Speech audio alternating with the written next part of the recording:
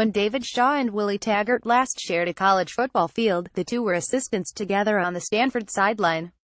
Under head coach Jim Harbaugh, now the headline magnet head coach of the Michigan Wolverines, the Cardinal had a staff that successfully blended many ideas and personalities.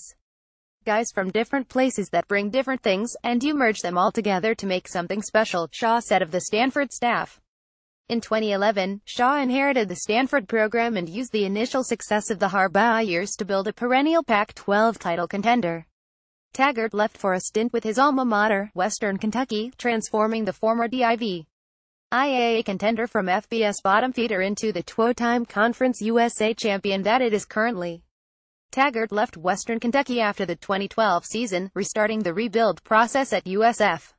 His tenure transformed the Bulls from American Athletic Conference elsewhere into a top 25 program.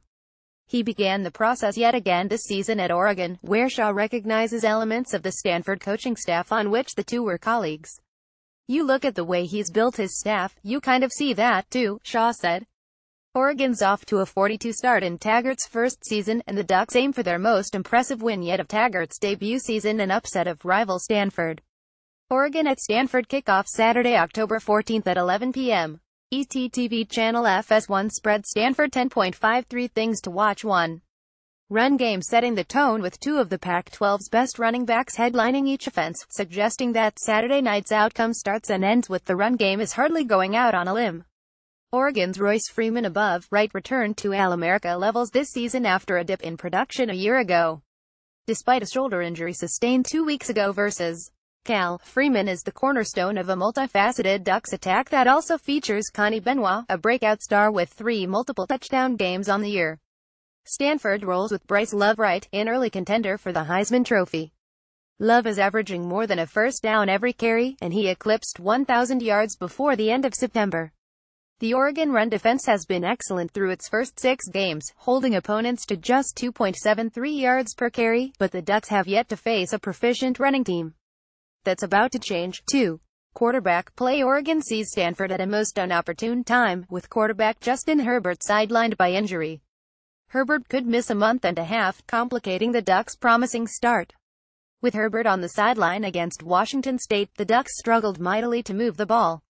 Oregon has a multi-dimensional rushing attack that carried the ball 45 times against the Cougars compared to only 14 runs in the win over Cal, but that's less of an option against a stout Stanford defense.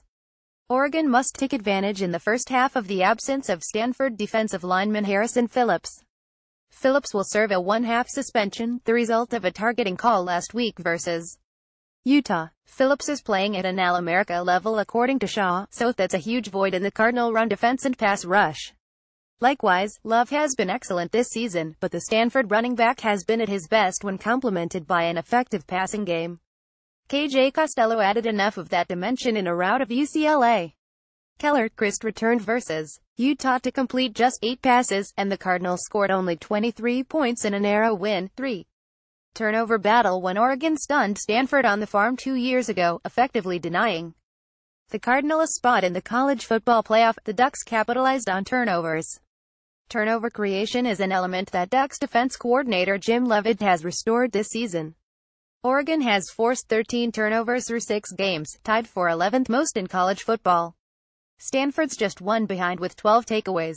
Stanford's strength lies in the ability of defensive backs like Elijah Holder and Quentin Meeks to gamble on wayward passes. With Oregon starting a backup quarterback, that could play a pivotal role.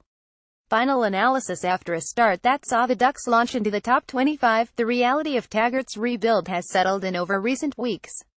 Oregon lost a tough decision at Arizona State on September 23, struggling primarily on defense, then sputtered offensively with Herbert out versus Washington State. The Ducks' schedule in this middle portion is considerably more challenging than when Oregon started 30. Conversely, Stanford has proven to be better than its 12 start. Having faced top 20 opponents like USC and San Diego State early should benefit the Cardinal as they pursue the Pac-12 North title. Love should be able to break through against the Oregon run defense, and the Ducks' issues without Herbert should make scoring points a challenge. Prediction. Stanford 31, Oregon 17, written by Kyle Kensing, who is part of the Athlon Contributor Network and a sports writer in Southern California. Kensing is publisher of theopenman.com. Follow him on Twitter at Kensing45.